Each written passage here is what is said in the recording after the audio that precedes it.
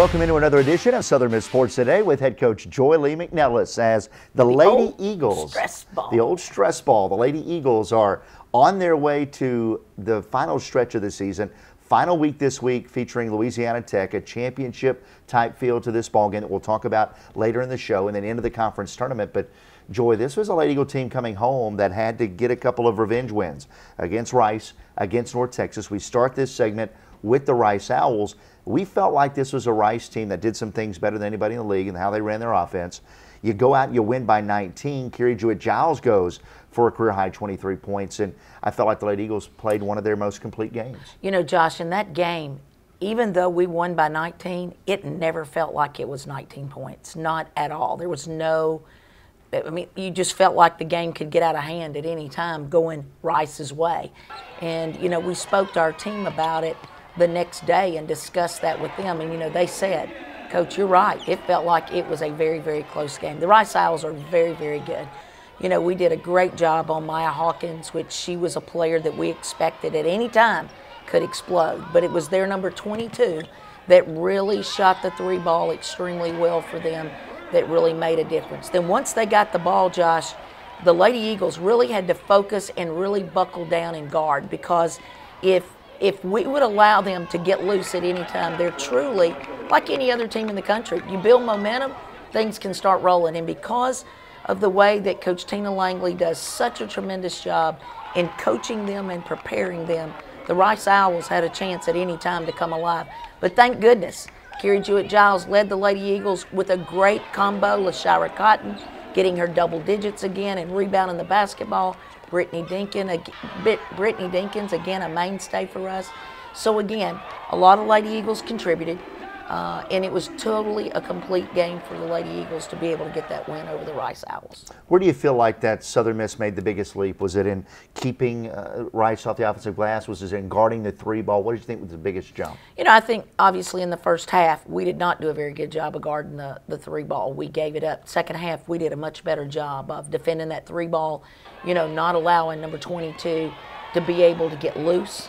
And we were much more cognizant of her and knowing where she was. As we call it, IDing her early, whether it be in transition, whether it be in our matchup zone, whether it be in our man defense. But again, Josh, we went into that game plan with a different strategy than we've ever had against any opponent. And it was very effective for us. We switched everything. Again, they're a team that runs a lot of motion. You have to be aware of their slips. But again, I thought the Lady Eagles really bought into the game plan that our staff put in place to be able to get that victory. And again, that's what it's all about. You know, is I have a great working staff that really studies, great strategizers, and our team bought in to that game plan, which is very different than any other game plan, and they executed it to perfection. And again, players make plays, Josh. Players win ball games. It was a 79-60 win for Southern Miss over the Rice Owls, setting up even a bigger game against the North Texas Mean Green. We'll take a break. When we come back, we'll talk about the North Texas Mean Green, as it was certainly an opportunity for Southern Miss to keep pace with Louisiana Tech in Conference USA race that has really tightened over the final month. We'll be back in just a moment. You're watching Southern Miss Sports Today.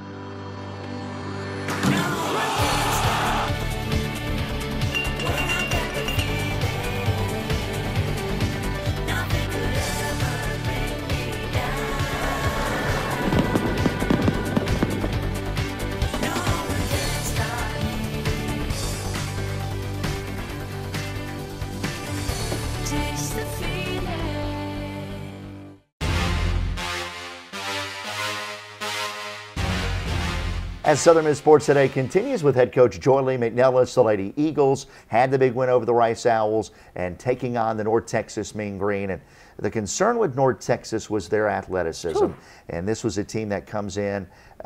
We saw how they shot the three ball against us at the Super Pit. They went 10 of 19 from beyond the arc. And the Lady Eagles, again, had to take some pride at home and really defend.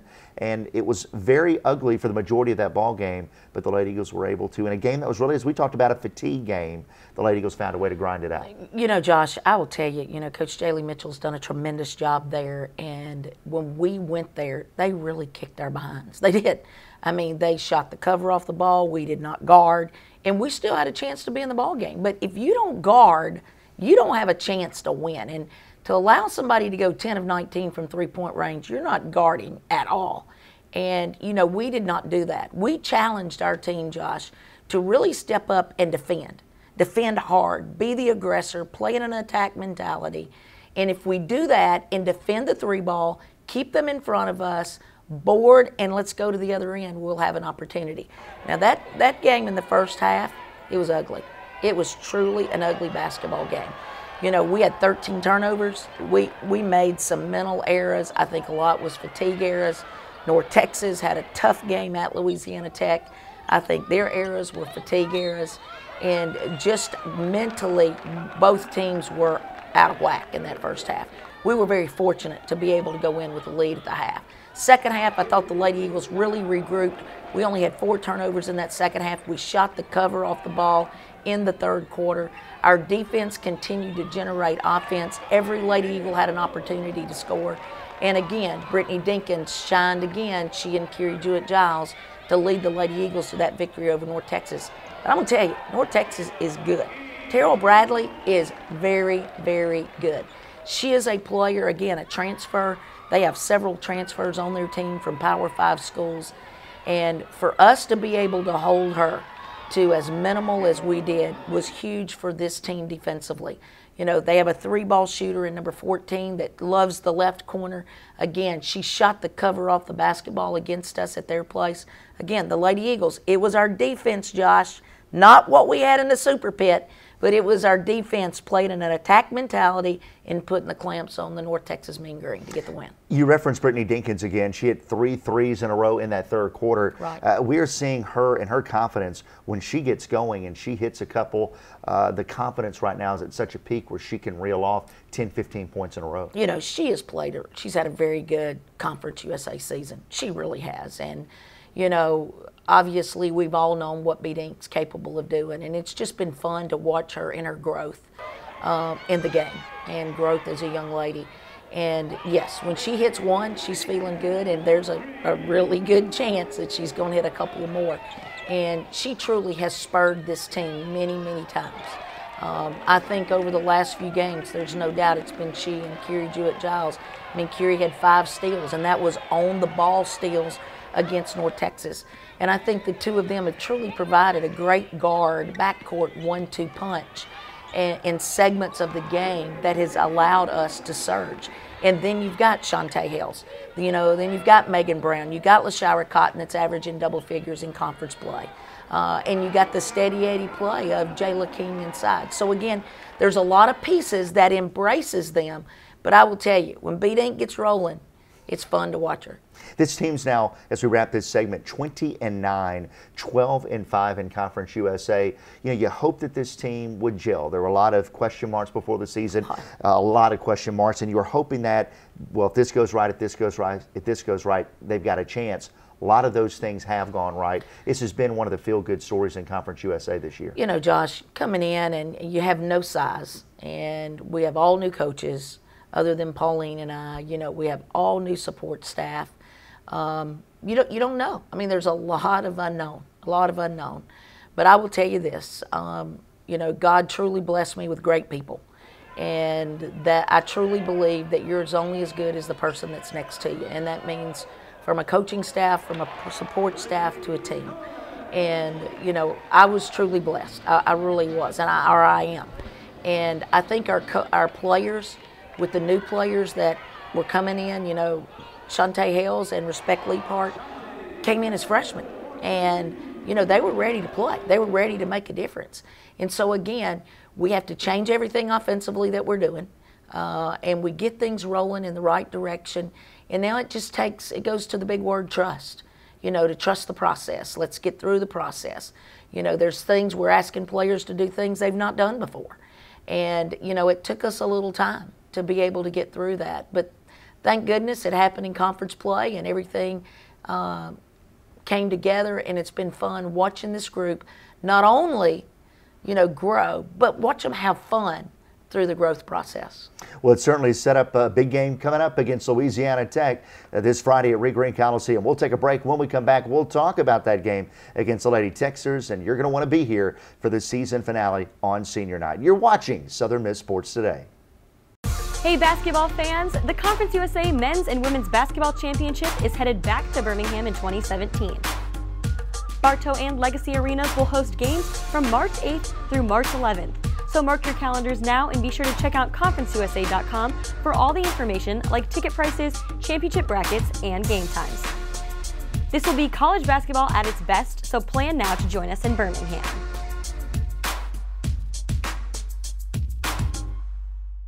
Another at the 20, 15, gets a block, cuts back in, touchdown. His body got a foot down for a Golden Eagle touchdown.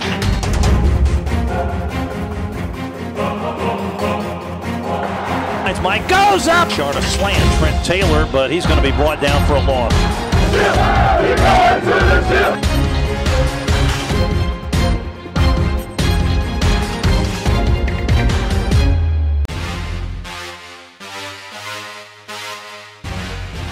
As we continue with Southern Miss Sports Today with head coach Joy Lee-McNelis, Lady Eagles getting ready to take on Louisiana Tech. It's going to be senior day all the way around. All the way around. We're not there yet, Josh, but I'm getting close. All right, so senior day all the way around. What does that mean? We know we're going to honor our seniors, but it's also a chance for some of our fans to get in a little more affordably. That is exactly right, Josh. The whys of our community. 65 and older. We have wisdom on the floor, honoring our seniors, and we need wisdom in the stands. They get to flash their ID once again, Josh, to be able to show their age and get in for the Lady Eagle game at 6 o'clock on Friday night. It is truly a way to honor all seniors, and we need you at Reed Green on Friday night at 6 o'clock.